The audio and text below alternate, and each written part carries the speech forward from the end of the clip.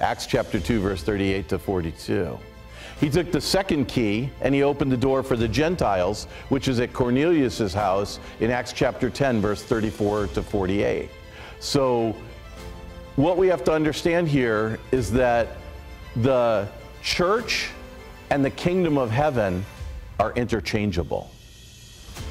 So it's talking about the kingdom of heaven. That is the period of the church through till the millennium.